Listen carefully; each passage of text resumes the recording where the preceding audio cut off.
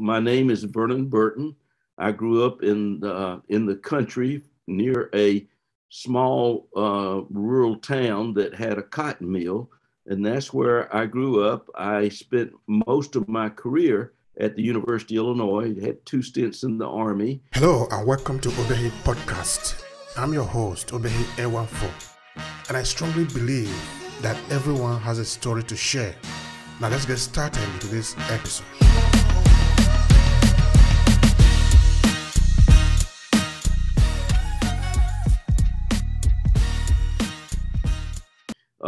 But I went, after I did my PhD at Princeton University, I taught for 34 years at the University of Illinois.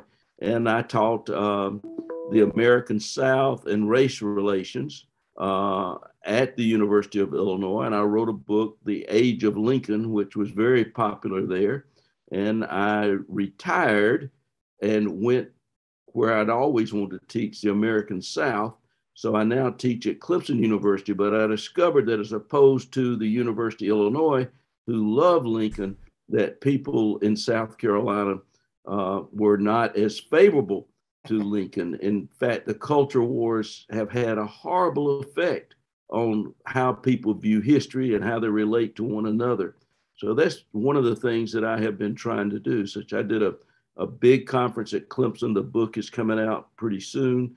I think, in fact, in May, called Lincoln's Unfinished Work, which comes from his two greatest speeches, both the Gettysburg Address and then the second inaugural. And I take that literally, that he is saying that we need to continue to work to make democracy work and become sort of the, well, I like to say that Lincoln, who said that he would be known for anything, would be for the Emancipation Proclamation, the most important thing he did. But I think even more important was that he took what was basically our mission statement, that is the Declaration of Independence, and put it into our rule book, the Constitution, which leads me into the most recent book I've done, which is Justice Deferred, Race and the Supreme Court, which I'm very proud of. One of the few good things that came out of COVID was that I was isolated and finished this book with a longtime friend, one of the greatest civil rights lawyers of the modern era, Armand Durfner. We started working together in 1980 in court cases for minority plaintiffs, mostly in the South, but it quickly expanded to, Texas and California and other places. And it all came about, as they say, is the famous ball pair philosophy. Yogi Berra said it's almost deja vu all over again, because in 1980, the Supreme Court ruled that it didn't matter that laws disadvantage minorities. In this case, it was a court case called Mobile versus Alabama, that just because the laws kept African Americans, who were a significant proportion of the population, from being able to elect a candidate of their choice, unless, according to the Supreme Court, unless the intention of those laws, the purpose of those laws, not the effect, but the purpose of the policymakers had been to disfranchise and keep African Americans from having an equal opportunity to elect them, that it didn't matter. So attorneys, civil rights attorneys, knew that historians understood how to study and prove intent and purpose. And I remember newspapers like the New York Times and WAG saying, like, well, what are we going to do? Dig up those policymakers, the legislators from 1911 in their graves and ask them, did you intend to discriminate against Black people? So that's how I got involved. And that's where I met my co-author. And, as in Casablanca, they say, it was the beginning of a beautiful friendship. And we began talking about these issues about race and the Supreme Court now since 1980, and has finally resulted in this book, Justice Deferred, Race and the Supreme Court. Thank you so much for that. Just as a kind of a prep, as we are still looking at the background to sort of set the context of the conversation, this is many years now that since you'll be following this case. Actually, the conversation today that we are having, I look at it as Americans struggle to be a fair state, a state where everyone is treated equally. I want to believe that that is part of your struggle also, because later in the conversation, we're going to look at some of the statements that you have made and also from your book so that you can sort of clarify that for us. But just now, I would like to know from your perspective, looking at the time you started to write about a fairer state, a fairer treatment of other people that are living, that of course make up the United States. And today, 2022, what kind of comparison would you make? Well, it's rather frightening. I did not think that we would ever be going the direction that we're going, but studying the Supreme Court and race, and really the new book looks at the history of race in America from before there was a United States until we were actually covered through the Amy Coney Barrett's nomination in 2021, and even predicted a court case that has bad consequences for minority scholars, for minority people in America as well. But I didn't think we would go back the way we're going. In fact, it's rather frightening. I think that democracy itself is in a crisis that we haven't seen in the United States since the Civil War, that is the 1860s. And the similarities are so great, it's rather frightening. A lot of people did not understand why Lincoln thought keeping the Union together was so important at that time. And he's gotten into a lot of criticism because Abraham Lincoln was willing to sign a 13th Amendment that said that slavery could stay where it was. It couldn't expand, but it would stay in South Carolina, Georgia, Alabama, because he thought the Union was so important. And the reason is Lincoln knew his history as opposed to so many of our leaders today. So the Confederacy, which was moving toward authoritarianism and a hierarchical society, was much more in line with the rest of the world than the United States was. People forget that after the American Revolution, then there were revolutions in France. Republics grew up all over the world. Mexico was a republic. Democracies were thriving as people began to think you didn't have to live in a hierarchical society where you were in your place in society was determined by where your father was. And it was sort of a rank order in terms of God to the king, the monarch to dukes, and all of the sort of hierarchy, so that everyday people just had to accept where they were. But what we forget is, like the musical that I love, Les Miserables, that Napoleon restored the monarchy in France, and the rest of the world was moving that way. Napoleon III put Maximilian on the throne in Mexico, which had been a democracy. Garibaldi, the hero of two continents who had fought in Latin America for democracy, comes back and he reunites where you are now, Italy, and he thought it would be a democracy. Instead, they opted for a monarchy. So that is why Lincoln was so determined to make democracy work in the United States. And where do we find ourselves today? Looking at the same situation, authoritarianism, regimes, hierarchical regimes growing throughout the world, and even in the United States, people calling for this sort of authoritarianism. And Lincoln's answer was that because when he said the United States is the last best hope in the world, he really meant it. So what he believed in was, on one hand, you're going to have total sort of authoritarian regimes or countries, and if you didn't have law or some sense of order, then you'd have anarchy. So his answer was the Constitution and the rule of law. And that's why I like to say how important he was, that with the 13th, 14th, and 15th Amendment, he took that Declaration of Independence that says all men are created equal, and now we can say in a larger sense, all people are created equal, and put it into the Constitution itself, our rule book. So I am concerned at where we are, and it's so different as you study history, that before the Supreme Court was in touch with the people, they made terrible rulings like Dred Scott and other things. These rulings were horrible. Jim Crow said, but that's where the country sort of was. That's not true now, I think. Most people in the United States want to see democracy work, do not want to see discrimination.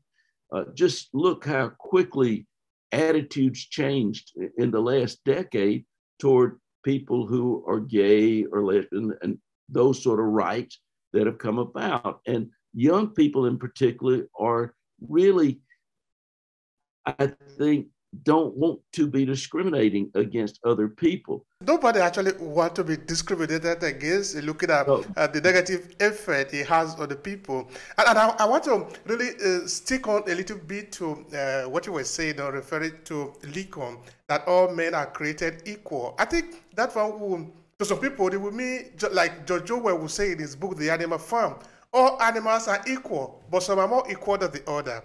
That is how it appeared to most that is the law in the United States. Could you make a clarification on that, if that is how you see it too, that all people are equal in the United States, but some are more equal than the other, which is against what Lincoln was saying? Yeah, well, I think the laws are and how they're interpreted, and that's where the problem has been. You cannot make people not like other people. I don't understand it. I've never met anybody I didn't like. There are people who don't like me, and I can understand that, but I don't. But prejudice, in this day and age, people should understand. Let's take the issue as I try to explain in the new book, Justice Deferred. There's no such thing as race. You know, whether you take it as a person of faith like myself, that all people are created in God's image, or if you look at science, there's no such thing as race. We're all the same. But in the United States and other places, and particularly the Supreme Court was part of this, they took that concept, a social construct, not a reality, and made something called race and treated different people according to the Constitution and the laws differently based on that concept of race. And up until one of the arguments in our book is that we have had 12 generations, if you think of a generation as 25 years, of the courts and the law teaching white supremacy, teaching and actually requiring white people to discriminate against Black people and thinking that's the normal. And only like 2 generations, really since the 1950s, a little bit of starting in the 1930s maybe, but really from the 1950s till about the 1970s or 80s did the courts begin to, and the laws start ruling that people had to be treated the same. But I still hope that history is a powerful tool. It was one that Lincoln came to understand and learn, that history with evidence, despite all the notions of alternative facts, there is such a thing as evidence. I loved when John Adams, the second president, said, there are facts, you have to deal with them. And if we understand the evidence, then we can do something to move forward. But I'm worried about the courts today. In the United States, we don't have a parliamentarian form of government. It's a winner take all for the presidency. They appoint federal judges and the Supreme Court for a lifetime appointment. And the last few years in particular, with just how extraordinarily partisanship has played into this, and the use of race, using race and old tactics that were used in the 1890s to sort of motivate people to vote against their own economic interest by using basically what would have been thought of as racist, or at least appeals of racism, have come way too common in the United States. And one political party has sort of embraced using this technique, very similar to the 1890s. I'm doing a court case at this time as an expert witness in Georgia against a law called SB 202. And I was asked to investigate the difference between now and 1982, when they renewed the Voting Rights Act for 25 years, because Judge Alito ruled and said, today is not like 1982. And he's right. Unfortunately, in some ways it is worse. Everybody in 1982 thought people had the right to vote. But now we are having the Supreme Court rule in favor of laws that keep people from voting. are trying to. It's like going back to 1898 in the famous court case that set all this off, Williams versus Mississippi, which basically said if you can use neutral language and not say we're trying to keep people who are Latinx or African American from voting, but we are going to require people to have an in-person voter ID when the majority of the people who do not have them are Black people or don't have driver's license, things like that. So this is one of my great concerns, and people know this, but they find ways to do it. And one of the big changes that's happened in America is when I did for the NAACP-LDF, the in-person voter ID in Texas. I can give you a great example of that. The Supreme Court had the federal courts had just said that this Texas voter ID law was discriminatory and denied it. But then Judge Roberts ruled in Shelby County versus Holder that Section 5, which is where the Justice Department comes in, has to approve these laws, was no longer constitutional, and Texas, within almost minutes, reinstated the law. Well, I was an expert, and I had been there in 2003 or 4 when there was a midterm redistricting by Congressman DeLay of Texas, where he thought he could get 2 more Republican seats. And the reason he thought he could do it is because there had been a huge increase in population in Texas, which most of it had been Hispanic or Latinx. And when I was there, the judge said to me, while I was on the stand, Professor Burton, how can we have democracy when young people don't vote? How can we get young people to vote? The next time I'm on the stand testifying in Texas, I said to the judges, now the last time I was here, I was asked, why can't we get people to vote? And yet I am here now, and the state of Texas is trying to stop people from voting. And then I told them why. One of the things that's happened is Texas has become a minority population, that white people are a minority in that state, and the United States is moving that way. That's a huge change. And of course, you have a recession, and every time you have bad economic times, it has never been good for race relations, unfortunately. And then thirdly, when President Obama ran for president, and I was surprised that he won, but it was the first time that particularly African Americans and other minorities saw a candidate that they could identify with. So they registered at a higher rate than ever before and voted at a higher rate. And I think that really, really scared a lot of white people, and particularly the Republican Party. Unfortunately, the great party of Lincoln is the party that has used that fear to get people to support their candidates, and it's really took off in 2016 in an extraordinarily bad way, I think.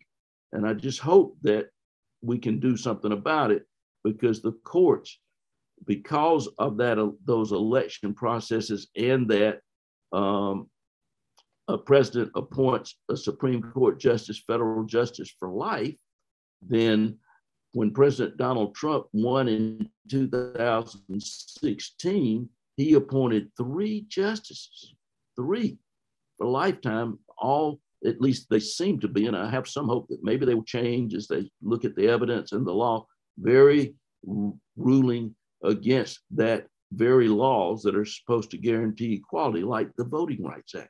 All right, talking of the voting right, I have a question for you.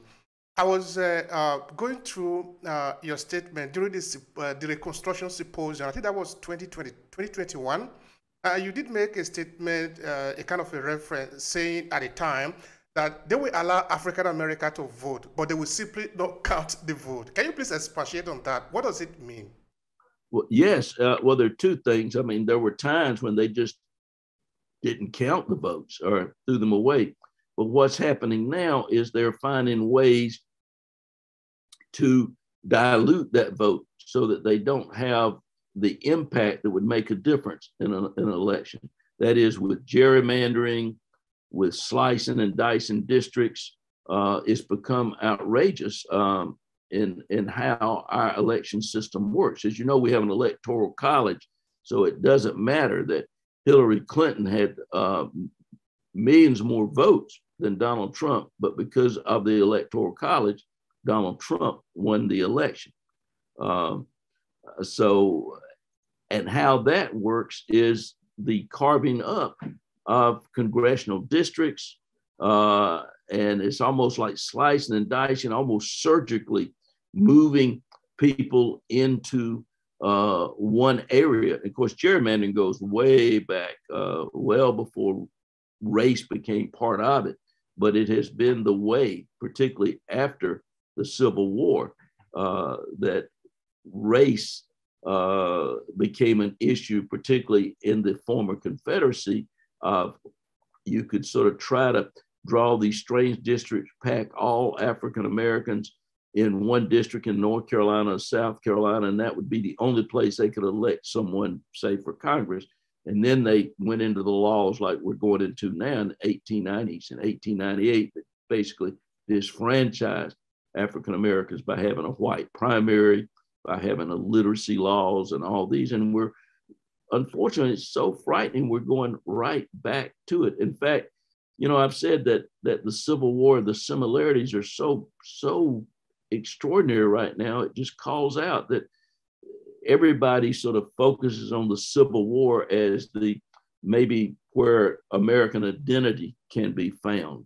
And part of that reason is, of course, the horribleness of war. How many people were killed? The more people killed in that war, Americans and almost any, but also it dealt with the very issues we are dealing with now, I think. And that is, what is the place of other people besides white people in our society, in our culture, and a democracy, what we might think of as multiculturalism now. And we're struggling again with those same issues, even though I thought that had all been solved, particularly since 1980 with the Voting Rights Act, which is so important.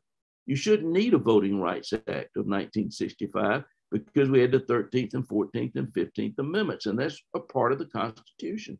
But one of the historical patterns you see is the continual use of race as a way to disfranchise and keep the influence as voters of a group of people. You said before that race, which of course I agree with you 100%, that is just a construction, there is nothing scientific that we can actually attribute to it, because most often time when people talk about what is happening in the United States, they think that is where it started, that is where it ends. But I often said, no, if we are looking at the relationship between African and European, and by extension, the African American and the European American who want to call themselves the real American, we need to look beyond that, that for thousands of years, these two people have been interacting for very many years. So we must be able to look beyond that and understand where we are coming from.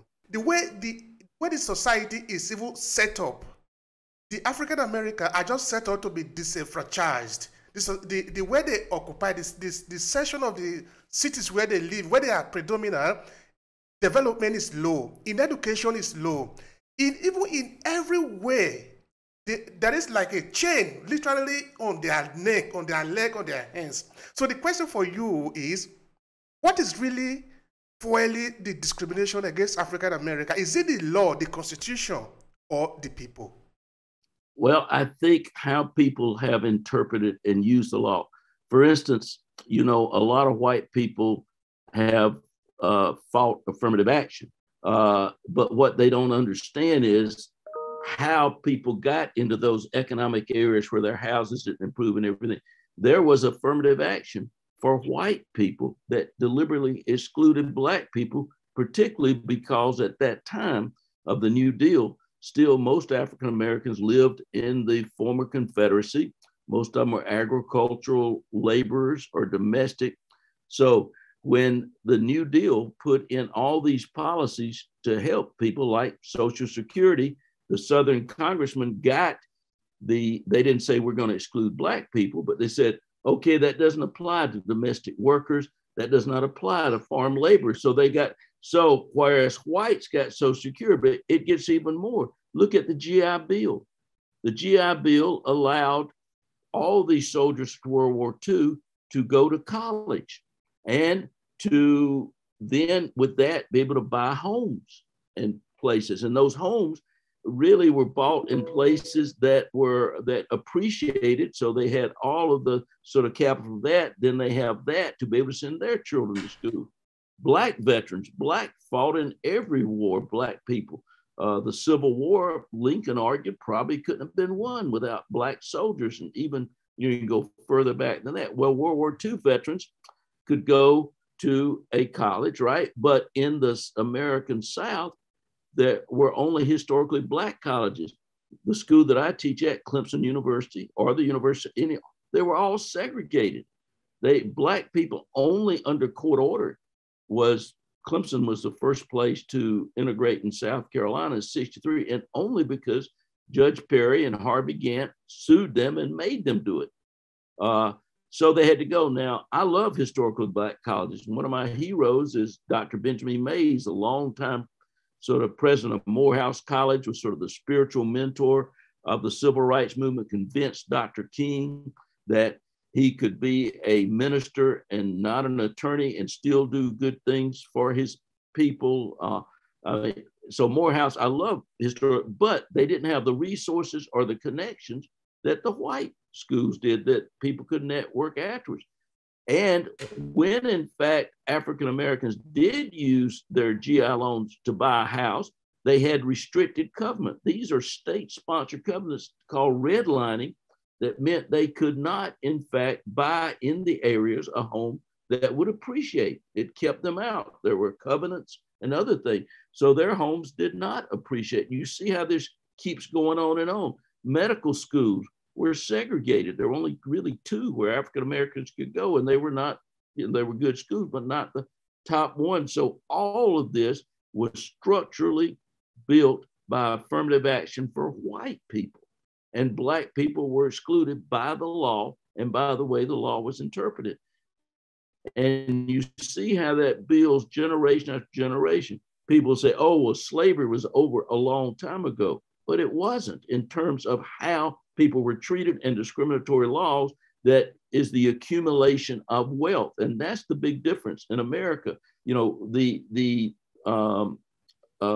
salary, the comparative salaries have come close together now, but not the accumulated wealth that is the basis of what families and happens to family and the children of people that allow people to move up in society, what Lincoln believed in so much, having been born poor himself, that you should get rewarded according to your abilities. Does that make sense to you, what I'm saying? And absolutely. I outline that in the book. I outline that in the book because most people are totally unaware of it. The other thing we haven't talked about is the violence and the kind of things that African Americans have faced every day. Most people think terrorism in the United States didn't occur at 9/11. Well, African Americans have lived in a terroristic society in the United States at least until 1965 and the Voting Rights Act. I mean, when Dr. King went into jail, people don't understand why people were. How many people have gone into jail for protesting segregation and never heard from again? And people got away with it. This Ahmaud Arbery case, are you familiar with that in Georgia?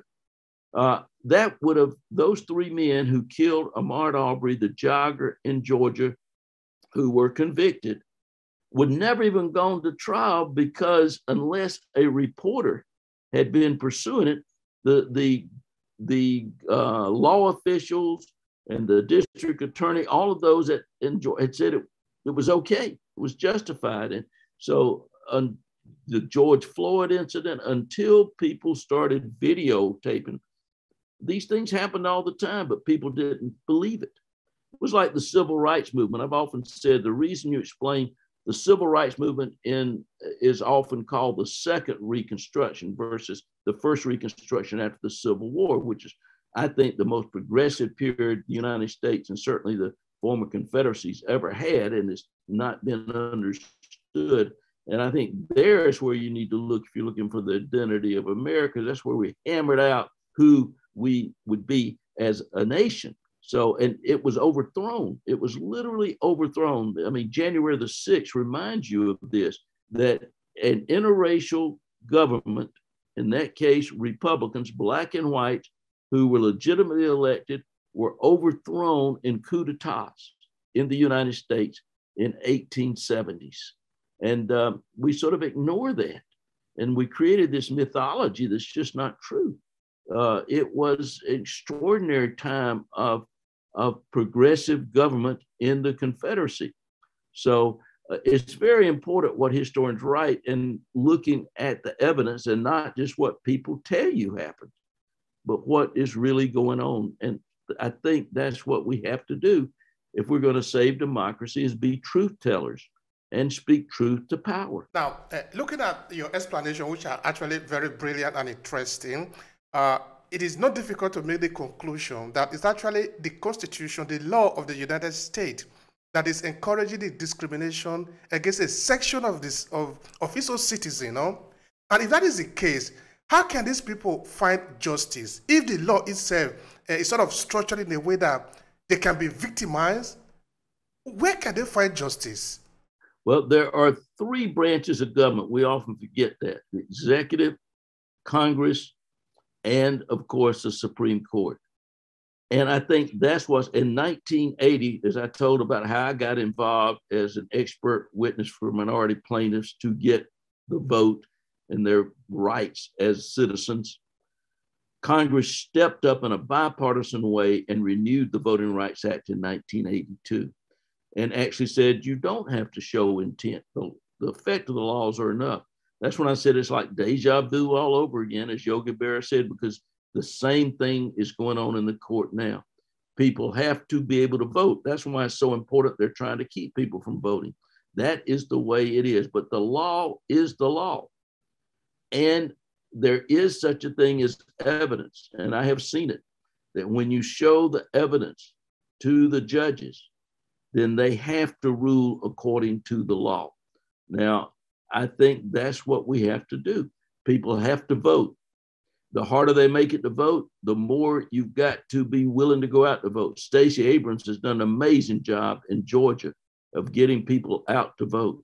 She probably won that Georgia governor's election, but Brian Kemp had, as Secretary of State, disfranchised. In fact, some people say in one day in Georgia, he was able to disfranchise more people than ever been done in one day anywhere. But what she did is then organized people, got them registered and got them out to vote. And look what happened. Not only did Biden win Georgia as president, but the first Jewish senator ever was elected, and Reverend Warnock was elected. So 2 Democratic senators there. So that's what I think people have to do, and not give up and keep calling on that legacy of Lincoln to finish the work for democracy. To, as I said, I really believe there are more good people than bad people. And I really believe young people want to be good people. But a lot of them don't understand what's going on. How many of them understand how affirmative action had worked for white people all those years, all those generations, and had worked against and left out African Americans? So I think we have to make sure. And I mean, that's one of the reasons now that politicians and states are trying to keep history from being taught the truth. Truth is powerful. The truth is powerful. And, you know, I'm doing a workshop next week, I believe, maybe the week after, I can't quite remember, on what they call critical race theory, which is just silly. It's a legal thing. It's not being taught anywhere but for teachers. And it's because they are afraid of the truth. I really believe people can change. You know, Abraham Lincoln was not born the great emancipator. He was, you argue in the book, The Age of Lincoln, he was actually a white Southerner by birth and by culture. But he learned, I mean, that's the difference. And he changed his mind as he met African Americans like the great Robert Smalls or Frederick Douglass. He moved so that by the end of his life, instead of sort of ignoring, I mean, he was always anti-slavery, but he was never abolitionist. But by the end of his life, he is leading the nation to a better place on race relations. And that's why he was killed. It wasn't because of the Civil War. He's just given a speech in John Wilkes Booth here, and he starts talking about voting rights, citizenship rights. Remember in the second inaugural, it was an incredible thing. He said that people didn't notice that the widows would be taken care of the soldiers. He's talking about the Black soldiers as well, that they are part of the body politics. He says the war couldn't have been won, many of the battles, without Black soldiers. And then he starts saying there's going to be a change and people have to be rewarded for what they've done and the vote. And John Wilkes Booth, the assassin, turned to his friend. He said that'll be the last speech he ever makes. He's talking about, he uses the horrible N word, citizenship. In other words, Black citizenship. And he was not crazy. He knew where Lincoln was going, just like he moved toward the Emancipation Proclamation. He was moving toward citizenship, and he was right. That was the last speech that Lincoln made. He killed him for that reason. So Lincoln becomes part of a long, long, long list of martyrs like Martin Luther King Jr., who were killed because they were fighting for Black citizenship rights. And I think all particularly young people need to remember the struggle and the fight that so many have done, that we stand on their shoulders to make the United States a place where everyone has the opportunity to go as far as they can by their ability and their willingness to work for it. Yeah, that remains a dream until now. Just at 2022, that is still a dream. That is, of course, a reality for only the white people in America. For the black people, it's still a dream. And we believe that that dream might come to a reality one day. All right, now let's talk a little bit about the 14th Amendment and what it might mean to the African American. What do you have to say about that, kind of a background information? Yeah, let me back up just the 14th Amendment is clearly written. I mean, it was the intention to give citizenship because the Dred Scott decision was still the law of the land. And so the 14th Amendment says that African Americans are citizens. And secondly, other people were excluded from migration, but African Americans weren't, or people of African descent could come to the United States when they were excluding Chinese and others. So it's very important. But what happened with the 14th Amendment is, in fact, if you look what the courts have done with it, 80% of the cases are for corporations because the Supreme Court ruled that corporations are covered as persons. And so it's really horrible that way in the way that it's been used. And now the 14th Amendment is being used by white people to try to deny Black people the opportunities to go to college, claiming that it's discriminating against them, that any person. So I want to back up and say, though, the 13th Amendment is one of the themes of our book. And people forget it's not just that it ended enslavement, but it was interpreted by the courts as ending the badges of slavery. So that amendment is still powerful, and attorneys can use that to say that these badges of slavery are unconstitutional. And you can see those badges of slavery when you go into a fast food restaurant. White people will be at the counter, taking the bill, and African Americans, Latinx, and others will be back in the kitchen cooking or bussing things. That would be badges of slavery. So I have some hope that always people have been creative to fight injustice. And we've won against all odds. Look at the great Thurgood Marshall.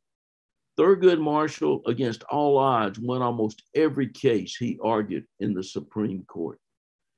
Unfortunately, when he got on the Supreme Court, he was on the losing side most of the time, but his dissents are important as well. The first picture in my book, Justice Deferred, in the introduction, is when he's getting off the train in Charleston, South Carolina, the civil media, to argue what becomes Brown v. Board. It really begins in South Carolina with rural Black families fighting for the rights for their children. It's the first case, in fact, which a federal judge says that separate but equal is not right, and that Black people are being discriminate against. And that time, Thurgood Marshall said something so important. I put it right there in the picture. He said, "Sometimes I get tired of saving white people's souls." And I think that's so important, that justice is also about not just what is fair for minorities, and especially Black people in America who had been enslaved, but what does it do to white people to teach little children that they are superior? What is it doing to them and their souls? I mean, that's wrong as well. So justice is for everyone, and fairness is for everyone. That's correct. That's true. Because white people are hurt by these false notions of their superiority. I mean, but it's quite stupid, actually, because now let's look at slavery. Let's look at the idea itself. Now, when you want to make someone a slave, you take a chain, you tie one on his leg, but when you tie the other end for him to remain a slave, it's on your own leg. So it means that free the slave equally means free yourself. It's not just for the slave, but also for yourself, because you are also a slave, because you are both tied by the same chain. If you are not tied by the chain, then he is free. As long as he's not free, you are equally not free. All right, now, United States. And also something else that people don't think about, how it affected the culture, enslavement of people. You can't have slavery unless you have violence or the threat of violence. So I think that's why the American South has this culture of violence. I mean, you have to make people be enslaved. And of course, one of the things that changed when, in the arguments about slavery goes back to ancient time. But in the United States, for the first time, or in the New World slavery, you have racial slavery as opposed to, and so slavery gets tied in with race as opposed to just a nation conquering another country. John Smith of Pocahontas fame, for example, was enslaved, in fact, when he was in Europe, fighting in a war.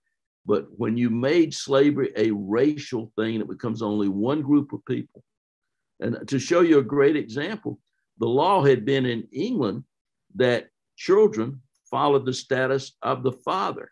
But in the United States, they changed that law so that the children of an enslaved person would become a slave, even if the father was free or a white person. So that then makes slavery hereditary. So there are all kinds of ways that the law is implicated in creating what we have today, and continuing patterns there. And therefore, the law that we have that is continuously, that the people are referring to, is in some ways actually encourage slavery. Otherwise, they need to free the people. So the question I really have for you is this one. In 2022, do you think the United States have citizens that have equal rights, or some still need to fight to get this right? You have to fight to get this right, because I think they're trying to be taken away. The law had really moved in quite a good direction, but the last Supreme Court, through the Burger Court, there was some retreat. But when Rehnquist became the Chief Justice, and the courts moved, and now under Roberts, has been moving even more so to undermine these rights. I think the rights were there. It didn't mean, because it's not just the law, but as you said, it is where people have had to live, the segregated patterns, the schools, because of those segregated patterns, not having equal schools that gives equal opportunity. So it's not just the law, because you have the effects of the law for all those years, but at least the law was moving in a direction toward fairness. Now the court, which I think is out of step with where people are in the United States by far, which is different than before, but they are moving in a direction of more unfairness and more discriminatory practices and saying it's okay. Your book, Justice Deferred, what is the central message of that book? Well, I think there's a lot there. The importance of law in creating the rules that we live by, and particularly how they were used, race as a way to discriminate against a group of people. But there's also hope there, and that is that often, like the great dissenter, Justice Harlan. Justice Harlan was a slave owner who fought for the Confederates, and he becomes the greatest champion of Black people. And the reason is, a lot of people haven't really understood this. He was a devout Presbyterian, and when he dissents in Plessy v. Ferguson in 1896, which laid out segregation, he says, you know, I'm racist too, but the law says this, and we have to obey the law. And it's a great way to also understand what is going on in the courts, is look at those dissents. We used to sort of excuse people and say, well, they didn't know at that time about this. But look at the dissents all the way from the 1830s, and they are pointing out those dissenters. There were alternatives. There were people there who knew and argued the right things. So I think that's important. And one of the things about the law that we really emphasize in the book is you can read the law two ways: the broadest it can be or the narrowest it can be. And what has happened recently is that while you read the First Amendment, these people who claim to be originalists and textualists, the First and Second Amendment, they read as broadly as they can. Gun rights, you have the right to have a gun. That's what, but they have not read the 13th, 14th, and 15th Amendment, which are also part of the Constitution. If they read them in the same way, then they're going to have to incorporate and make the laws apply to everyone equally, and to work toward justice and to get rid of those badges of slavery. So there's a lot of lessons there. And the one thing we learned is that was rather sad for me is just how the short period of time that I grew up with what we call the Warren Court, was a great period of trying to do the right thing. But it was a short period if you look from the beginning to the end where we're going now. And I think, though, there have always been people willing to fight for the right. And I honestly believe that with the good educations that we've had now, people know better. So they have to get out and vote. And how important voting is. I think people don't understand just how critical that is to our democracy. And you just have to vote if you're going to try to change things and make them better and more fair. All right. In page 8 of your book, The Age of Lincoln, you wrote, and I quote, let me look at it properly. Individuals spoke out in pursuit of freedom for all, but they were simply ignored and marginalized. Can you say something to that effect? Explain it even better. That particularly African Americans always spoke out for freedom. Is that what I was saying there? But they were marginalized. And I think that's true. There were always, I mean, from the very beginning, African Americans fought for their rights and for their freedoms, but there were ways more. There were also always whites who spoke up for freedom and things until, in fact, you had the Civil War. As I said, you had this exciting period of Reconstruction where, if in fact I believe if Lincoln had lived, the one thing he would not have allowed is the rule of law to have been broken by terrorists. And so that would have made a huge difference if you think about it over time in terms of where we would be today. You had this interracial democracy. You had congressmen, you had Black senators during Reconstruction. And you have to have people at the table making those decisions. A lot of times I've learned over my years of testifying in courts, the quote city for the people on the town council or the county council or the school board are just unaware. They don't realize that there are no sidewalks in the Black neighborhood or sewers there. And the reason is because they live within 5 or 6 houses of one another in the segregated South, in the areas that they live in, whereas African American would live in a different section. What a difference it made when, with the Voting Rights Act, African Americans were at the table, could get elected to the town council, the city council, and the school board, and have their voice heard so that people at least knew what African Americans wanted in the South at that time. And the same thing goes for other minorities as well. All right. Now, I believe that the African American, what they are asking for really it's not that a glass house should be built for them. I think it is a simple thing. They are asking then, they are still asking now, is to be treated just like every other person. And I think this is even a common sense. Why is it difficult for other people to understand this? Well, I think you're exactly right. That's what the 14th Amendment was about, the 13th Amendment, and the 15th Amendment. But remember what I said, what had the law and schools taught all those years for 13 generations before it began to tell the truth and move the other way? So it's a lot of people believe the nonsense that they were taught. And it was just created almost history as a propaganda as opposed to the truth. And this is one of the things, African Americans have, it seems to me, been the most loyal citizens in the United States. They're the ones who fought our wars so much, and they're the most patriotic over time. And yet white people have not, it seems many white people have not understood this. Look at culture of the United States. How much of our culture has been shaped by African Americans or the interaction of Black and white? It really shouldn't matter whether you're Black or white, but we haven't reached that stage yet. But that would be our hope. I mean, that's what King was saying in his I Have a Dream speech, which is interesting because the speech we know as I Have a Dream speech, Dr. King called it the Emancipation Proclamation speech. It was the anniversary of the Emancipation, and he was speaking there, calling for the same rights that they were moving for and that were overthrown that African Americans got during Reconstruction, the importance of the vote again. Now, you are a human being, I am a human being. You know what is good for you, I know what is good for me. Now, in the United States, if the law say, beginning from today, treat everybody equally without necessarily where you are coming from, you are good for the job, you do it.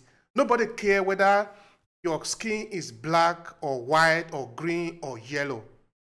What will it take away from the white Americans?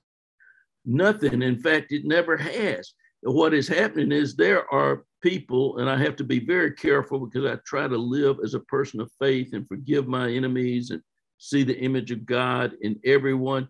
But there are people who are using prejudice to manipulate other people so that they can stay in power or get in power politically. It is better for everyone, as I've tried to show in the books I've written, to treat all people equally and fairly. But there are just people who, as I said, don't understand how affirmative action was there for white people and it excluded African Americans or other minorities, and deliberately so, that the state sponsored discriminatory policies all those years.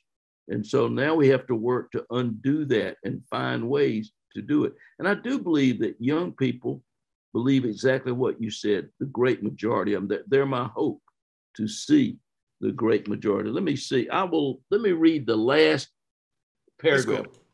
Last paragraph of my book. I had forgot about this, but this actually sort of answers your question, I think, because it is sort of depressing to look at the history of race and then see how we're moving backwards again. But this is the last paragraph of Justice Deferred. In a 1951 poem, the Harlem Renaissance bard Langston Hughes asked, "What happens to a dream deferred? History, shaped by the court's unfolding interpretations and limitations on rights, tells us that justice has been deferred too long. Abraham Lincoln challenged us, determine that the thing can and shall be done, and then we shall find the way. We take inspiration from the young people who will be writing the next chapter. In 2019, 2020, the U.S. Youth Poet Laureate Amanda Gorman gave readings around the country of a poem she had been commissioned to write for Independence Day. In her performance at the American Academy of Arts and Sciences, Gorman, an African-American woman from Los Angeles who was a student at Harvard, explained that she sees American democracy not as, quote, something that's broken, but as something that's unfinished. Rather than falling prey to discouragement, she speaks of being audacious in taking up the mantle of our founders and playing her role in finishing their work. In her poem, Believer's Hymn for the Republic, she declares, every day we write the future together. And I really love that. This was before Amanda Gorman had become famous, incidentally, with the Biden inauguration. So we thought we had discovered her. But I think that says powerful what needs to be done. You know, if you get too discouraged, then I fear the worst. I think now's the time we have to claim that mantle, as she says, and fight for justice and right, and particularly for voting rights. I'll give one other example about what happens. It's one of the stories that is very powerful. I almost cry when I tell it. You know, Thurgood Marshall had said that he didn't ever plan to retire from the Supreme Court. After he was dead, he wanted to prop him up there. And then he said, well, another time he said he expected to be shot in bed with another man's wife when he was 110 years of age. But he retired at a different time. And I'll tell this story. In fact, if he had not retired, he was not in good health. It looked like George Bush was like at 80% rating. No one saw the recession coming. No one saw Ross Perot. If he had not retired, it would have been Bill Clinton who appointed his replacement. So that would not have been Clarence Thomas. And that person would have probably ruled, in fact, in the 2000 election of Gore and Bush for Gore, as opposed to Supreme Court ruling 5-4 in favor of the second George Bush. And just think about all those judges appointed and where we'd be now if that had happened. But in 1980, when Carter lost to Ronald Reagan in the Reagan Revolution, Justice Brennan, who was Thurgood Marshall's best friend, was very upset because the chair of the Judiciary Committee had been Ted Kennedy, who was very much supportive of minority rights, and particularly voting rights. And Strom Thurmond had been on the Judiciary Committee, and when Thurgood Marshall came up for both his Supreme Court appointment and his earlier appointment as a judge, Thurmond just really attacked Thurgood Marshall, claiming, oh, you work for a communist organization, all kind of things. There was no love lost between them. So when Brennan heard that Reagan had won and that the new chair of the Judiciary Committee was going to be Strom Thurmond, he comes up. Now, Brennan is a very small man in physical stature, but great in intellect and heart. Thurgood Marshall was a giant of a man physically and also intellectually and of heart. And when he says, is it true that Strom Thurmond is going to be chair of the Judiciary Committee? Thurgood Marshall puts his arm around Brennan, and this huge man with this little fellow in their robes walk off into their chambers to continue their struggle for social justice. It's such a symbolic story for me of how they continued to fight and what a difference they had made.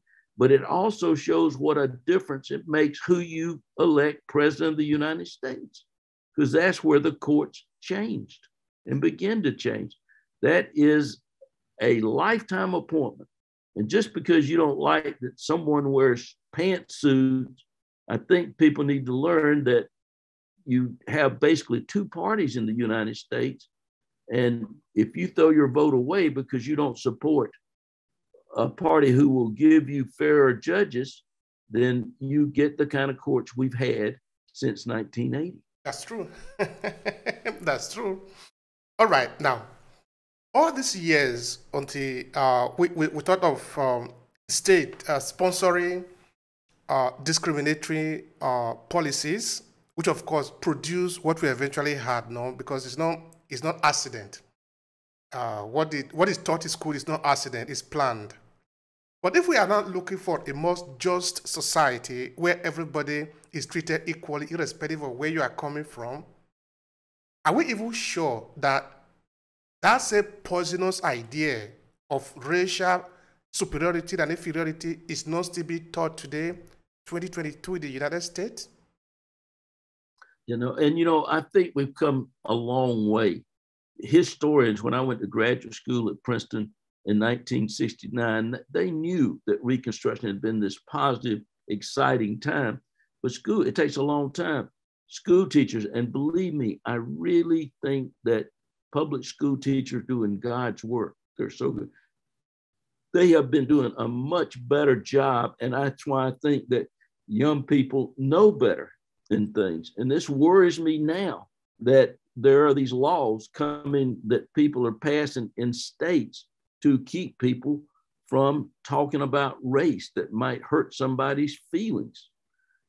I would want my children to be taught to spell a word right, even if it hurts their feelings, be told that they're spelling it wrong, or that, that 4 + 4 = 8. If they say 7 and somebody doesn't correct them, then what are you doing? But these new laws are very scary that are coming in, trying to stop teachers from teaching about the truth in race relations. There were court cases way back allowing the teaching of this, that rule that the truth matters. If it's history, you need to understand it. And Lincoln understood you really can't have a democracy without an educated citizenry. I don't mean that you have to go to school to be educated either, but you need to be able to think critically, I think, and make up your own mind from evidence. And, in this since 2016, we have people talk about alternative facts as if evidence doesn't matter, but it does. There are facts. Let me see if I can get this quote. And that's what we have to do. Just let the evidence speak for itself. If from all your book, you were to recommend one for readers who want to understand the question of race relationship or all the argument that you have been treating relating to the United States, which of your book will you recommend and why? I think the last book, which can be depressing, but also I hope gives a true story of race from the beginning of America right into 2021, is Justice Deferred Race in the Supreme Court. I do think it's easy to read. It's about people, not about the cases, and how people can and did make a difference, which should give us hope and inspiration. If people want to read about the Civil War in Lincoln, of course, would be The Age of Lincoln. But I really think if you're concerned about race, and some of the ideas are in The Age of Lincoln, but this is an overview. It's never been done before. And I think there's a reason that no one ever wrote this book. I don't think any historian could have written Justice Deferred. And I don't think any legal scholar or lawyer could have, but this is the combining of a civil rights attorney, legal scholar, and a historian into a narrative of one voice telling this story that combines these two disciplines in a way that people can understand and read it, I think. Justice deferred. Okay, now, which justice is actually deferred here? And if there is a solution at the end of your book, what is that kind of solution? It is to care, to pay attention, to tell the truth, and to stand up, and particularly to vote. And the 13th Amendment is still there, that we have to and have the right to end those badges of slavery that have hung over all these generations since legal slavery ended. Mm-hmm. Okay. Now, America is a stronghold for a fair state where everybody can be treated equally on the basis of merit, not on who is your father, where you are coming from. On you deserve it because you are a human being. So if that is the situation, that is the war that must be won, what is the obstacle that must be crossed? What are the major problems that are standing between this fair state and today? I think fear. I think fear by some white people that's being manipulated by certain politicians for their advantage, trying to find other people to blame, whether it's immigrants who they see coming, as all people were immigrants to America, except for the Native Americans, the indigenous people. I think there is great fear that's being manipulated and manipulated brilliantly by politicians. In fact, way back in 2016, I said that it looked like to me that Donald Trump was Pitchfork Ben Tillman, the first racial demagogue who got dressed up, dyed his hair oranges, and put a tie on that was too long and went to New York City, taking the same techniques that racial demagogues from the former Confederacy had used to disfranchise and segregate and put in those years of the Jim Crow laws in the South. And you could not underestimate how people can be manipulated that way, because when they feel aggrieved, when they feel that particularly in economic bad times, they look for someone to blame. And in this case, and not just Donald Trump, but a lot of other politicians have used race and immigration and code words that refer back to race that became rather popular back with first Goldwater and then Reagan and then Nixon as president, which formed a political party, at least in the South, really became the Republican Party, became a party that tried to identify the Democratic Party as a party of Black people. Therefore, the Republican Party would be the party of white people, and really took the party of Lincoln, that great party for fighting for civil rights and rights for all, and has made it a party that fights against the rights for all. It's really, to me as a historian, it's just tragic. All right. Now, looking at the history of civil rights movement in the United States and the people who have fought for equal right, for justice, for a fair state, I want to refer to that again. Who is your hero? I mean, who is your best reference in this case? Well, you can go all the way back from the beginning to someone like Thaddeus Stephen or Frederick Douglass or John Adams, the John Quincy Adams, who defended the Amistad. But, one of my favorite, I think, of all times, well, there's several, but Thurgood Marshall on the legal side, Martin Luther King, there's so many. I mean, that's what the civil rights movement was. There's a story that my friend Reverend Grady Butler in Greenville, South Carolina, was in jail with Dr. King the night that Robert Kennedy called his widow. And King gathered, there were like 13 people in this cell. He said, boys, it was late at night. Some of them asleep. He said, come here, I got something to tell you. This brother of a senator called my wife, and this man might become president. This movement might become significant. And what that tells you is, there were movements all over the place, but it wasn't a center. And so there were so many like King throughout. And that's one of the stories in Justice Deferred, showing what people did, just people who were determined to struggle to have a better world for their children, like Reverend Delane, who's in the book. It's really the case that became Brown v. Board out of Clarendon, South Carolina. Just poor people trying to get a fair education. In fact, it started out, all they wanted was gas for a bus. And whites who controlled the school board just wouldn't do it, even though they had school buses for white children, African Americans. Some had to walk 13 and 14 miles, the bus going right by them. So the African American community got their own bus, and they just asked for gas for it, and they refused to do it. And then that becomes the case. It becomes Brown v. Board that Thurgood Marshall argued that ended supposedly segregation in America. Of course, what we know is we've never had integration.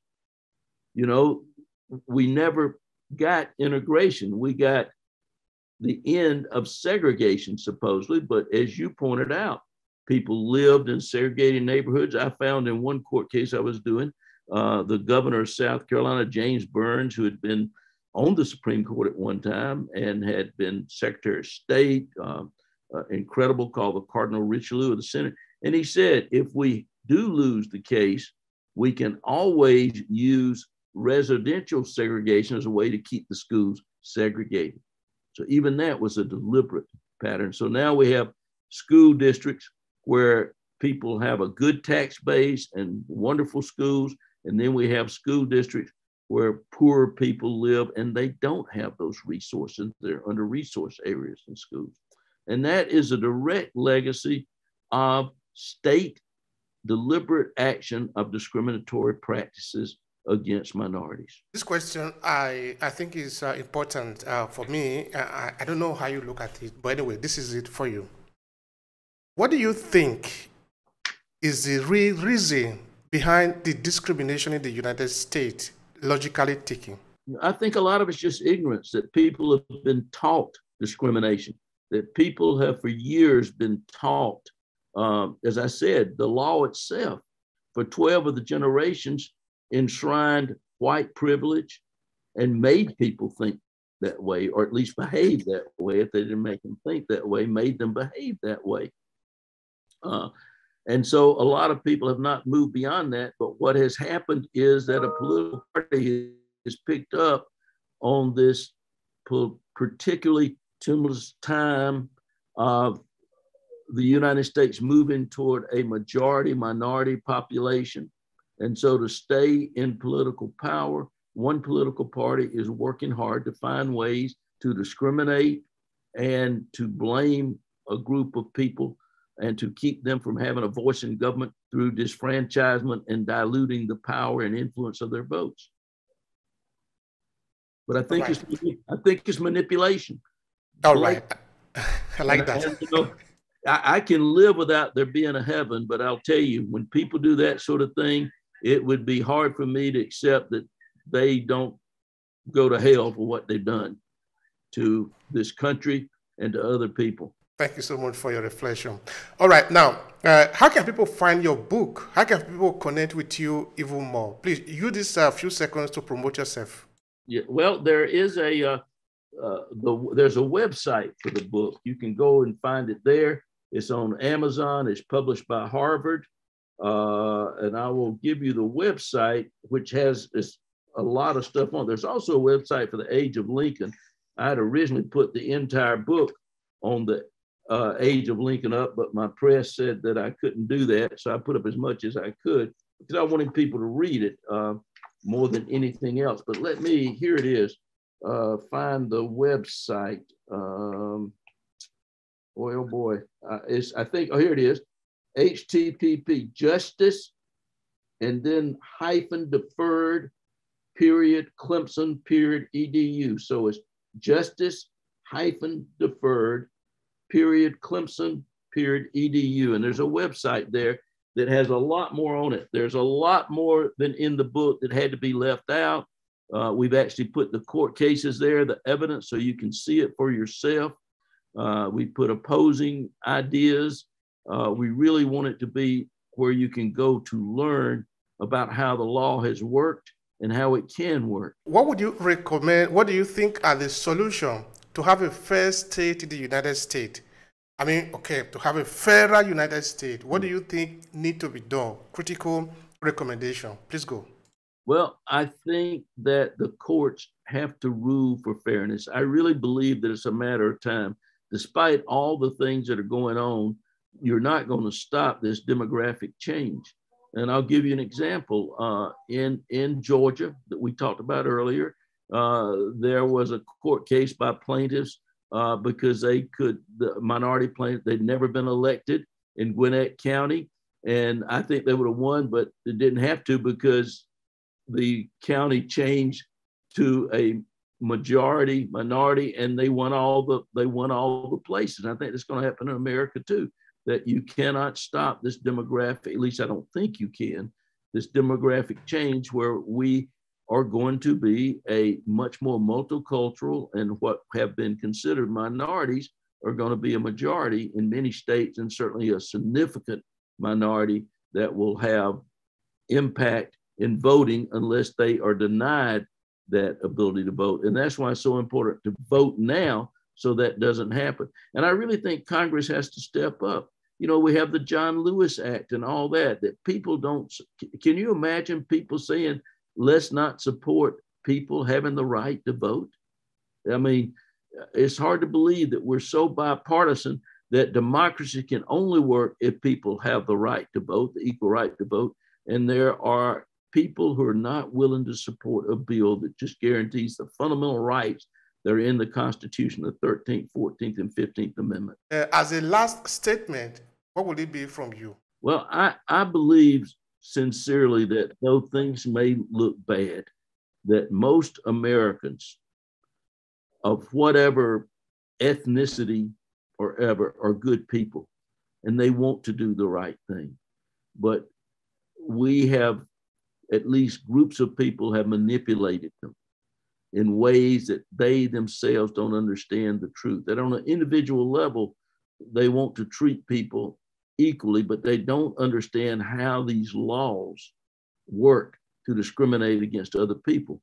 So I believe if we can lay the evidence out, as I've tried to do in this book, Justice Deferred, with my co-author, Armin Durfner, that if people understand, then they will take their citizenship rights more seriously. People fought so hard to get the vote for people that they need to go out and vote their consciences. I would never tell anyone how to vote, but please consider when you vote what it means in terms of the implications of the policies that are going to be set out by judges and lawmakers over the years. And we have to have these three, the founding fathers were pretty good in the sense that they had three branches of government, and they each need to stand up, as they did with the Voting Rights Act, as they did with the 14th and 15th Amendment. Congress, when Supreme Court had said otherwise, then Congress passed a new law that said, no, this is the law now, that in fact, as the Declaration of Independence said, all men or people are created equal under the 14th Amendment and the 13th Amendment, and they all have the right to vote in the 15th Amendment. So I think we need to move past this terrible partisanship that we really, I don't even think it was this bad in the Civil War that led to a civil war, because we've got to start working together to preserve democracy. The world itself is struggling between authoritarianism right now and democracy, and that is playing out in the United States is very frightening to me. And we have to fight against that with all sort of resources we have. And the main one, I think, is the truth, that there really is evidence. It was another Adams who said that Americans are the most ignorant people of their history than anybody else. This was Henry Adams in his autobiography. They just don't know their history. They know the stories that have been made up. But if we can get that evidence there, I think people will want to do what is right. All right, Vernon, Burton, thank you so much. I really appreciate the time. I've learned a lot from your conversation today. Thank you. Thank you. And I appreciate you doing this very much and wish you the very best, and have a really blessed day. Thank you so much. If you enjoyed this podcast, make sure you subscribe so you never miss any of our future episodes. Rate and review Obehi Podcast and share with your friends who might need it. I remain Obehi Ewafo. Thank you so much for listening, and talk to you in the next episode.